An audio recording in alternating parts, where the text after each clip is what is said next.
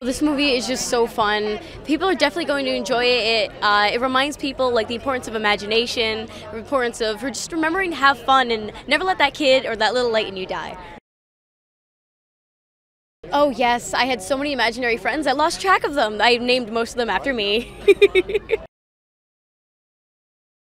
I always remember, like, whenever I would get a scene where I had to record, where I had to be really amped up on energy, I would always jump up and down, we'd scream jumping in a circle. We had a great time. The most that I really enjoy about the story is the motivations. She never give up. She always thinking positive. She always felt the happiness inside her heart, and this is about life, you know. This is about life that I want to live with my family, with my friends, with music, and I don't know. I'm very happy about this story. The song I sing in Wonder Park is called Hideaway, and I love the song. It's so cute. I'm so happy to be a part of it, and I'm excited to see the final cut of the movie today.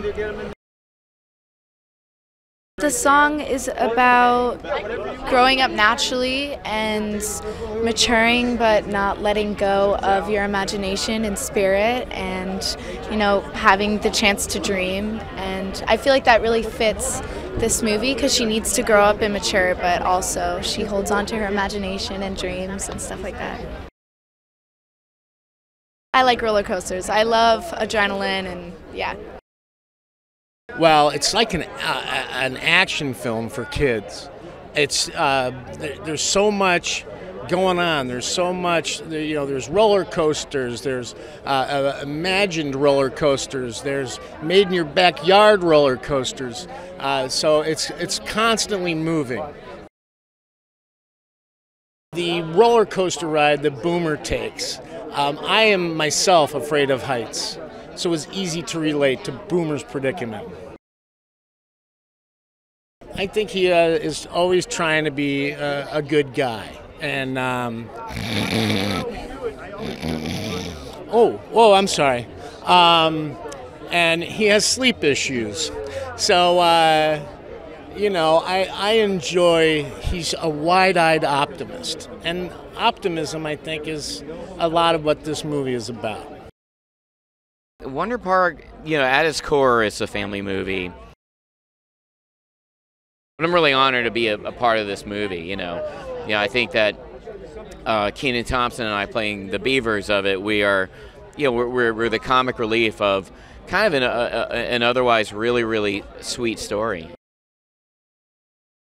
I think it's just, you know, high energy and well intentioned. You know, I think that pretty much kind of sums me up. You know, as a performer, as, you know, my character brand in many ways, but also, you know, even as a father, you know, just high energy, but well-intentioned. I think that's pretty much who I am, yeah. It's very much on imagination and how healing your own imagination can be, and how powerful girls are, and I hope that they have fun. It's about a little girl's imagination, and a theme park that she and her mom built comes to life. It's called Wonder, named after Wonder Park, the movie, obviously.